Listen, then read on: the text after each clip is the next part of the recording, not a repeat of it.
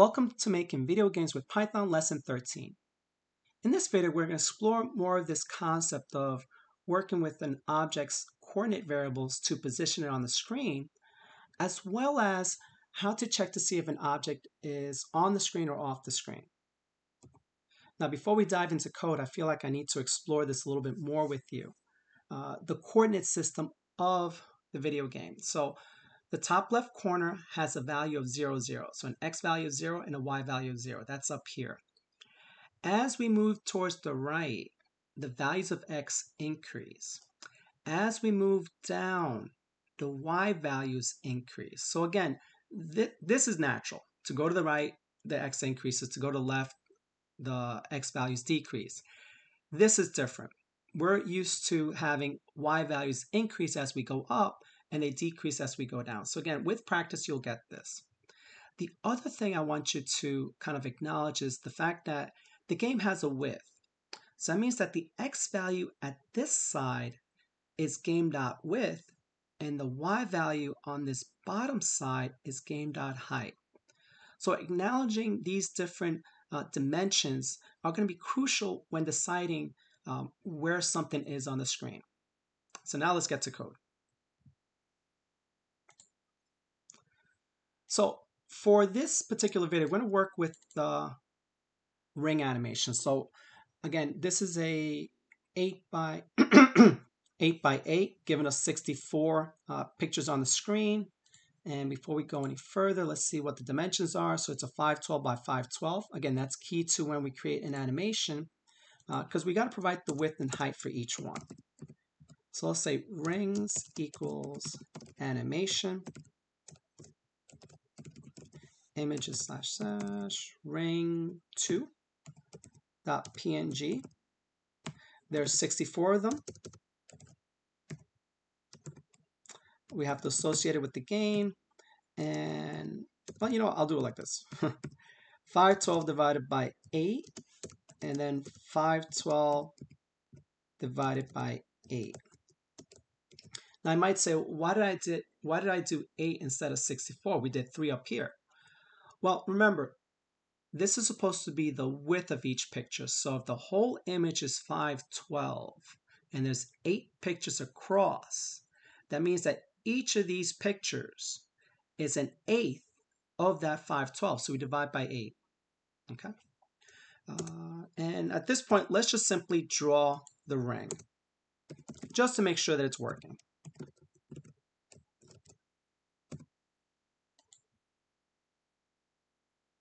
All right, great. So the ring is there. So we want to position the ring off the screen on the right side. So I'm going to change the ring's x value first to be equal to the width of the game because I want you to see where it gets positioned. So you can see here, here's the ring. It's at the width of the game. Now, if I want to push it a little further off, then I can simply add a little, increase that x value a little bit more. So I'm going to increase it by 100. The other thing I want to do is to have the ring move on its own. So we're going to use our old friend set speed, which requires a speed and an angle. And now what should happen is that the ring should move. Now, I was about to hit F5 to run my program, and then I was going to start screaming. It's like, why is it not moving? Remember, in order to move an object when you use set speed, you actually have to tell it to move. Now, the other thing you'll notice too is that I don't put the words true like I did in Zombie Thanksgiving.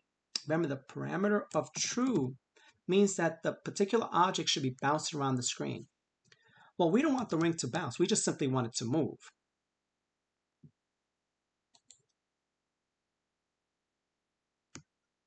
And there it is. We can see the rings moving across the screen. I know I dodged it there for a second, but the idea is to actually collect the coins.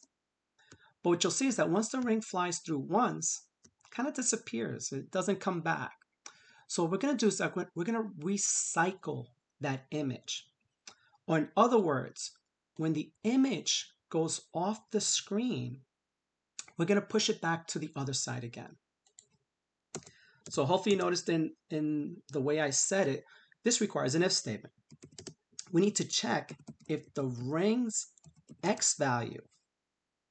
Now, if you recall, the left side of the screen over here has an x value of 0. So that's what we're going to be checking for. So we're going to check to see that the x value is less than, I could put 0 here, but I'm going to put a little bit more to kind of make it proportionate with where it starts. So we started 100 units past the width of the screen. Well, let's also detect it for 100 units to the left of the screen. Now, if that's the case, we want to position it back to the other side. So let's do that. And I'm simply going to grab this line of code.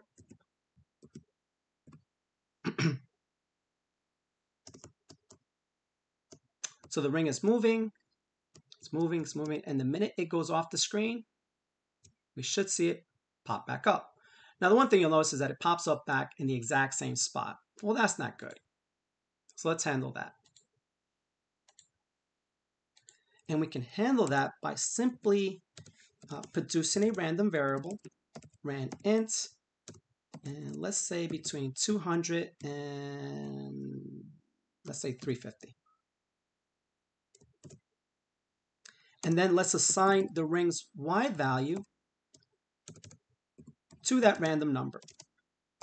Now I could have done, excuse me, I could have done this all in one shot. I could have simply done the ranInt directly here, but I wanted to make it more explicit that we're producing a random number and then that random number is being given to this y value. All right, so as we play the game, we notice that here it's in the middle.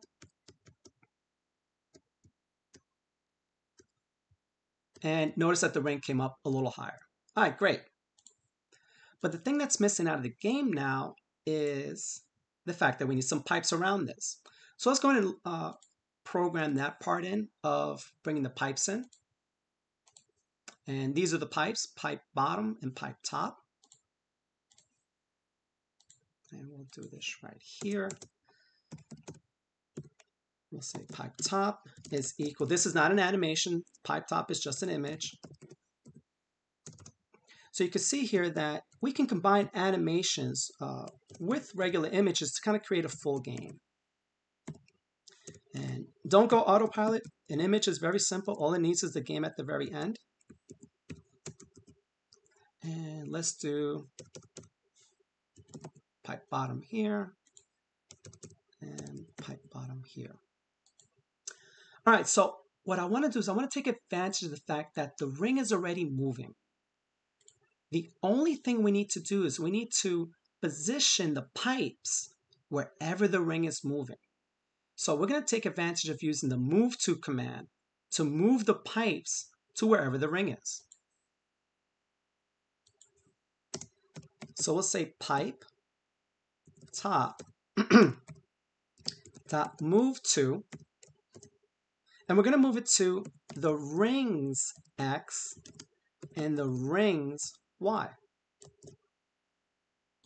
And let's do the same thing for the bottom pipe.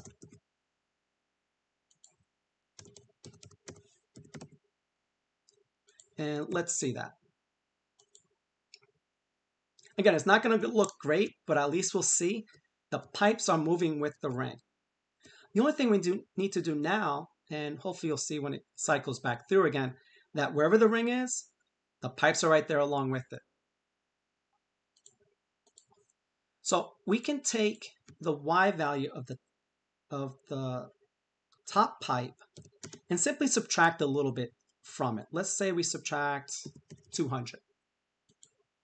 Hopefully that's not going to be too much, too much of an opening. And then the same, same thing with the bottom pipe. Let's add a little bit to it, and that should create us a gap. So wherever the ring is, we're going to move the top pipe a little further up, and we're going to move the bottom pipe a little further down.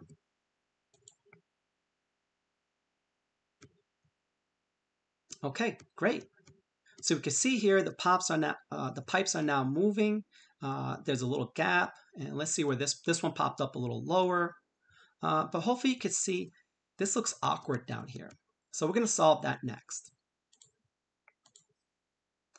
So the order in which you draw things in your game determines if something's on top of something else.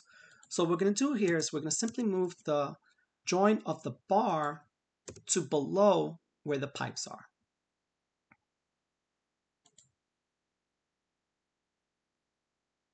And now the game looks good.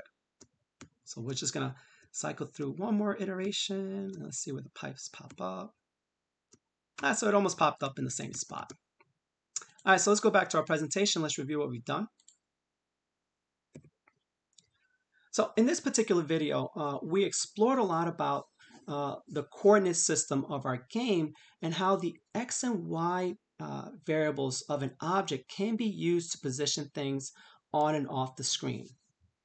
We also saw how we can make a decision to decide if an object is off the screen and then position it back somewhere else so it can kind of recycle the image. So hopefully you're excited about completing Flappy Birds and enjoy.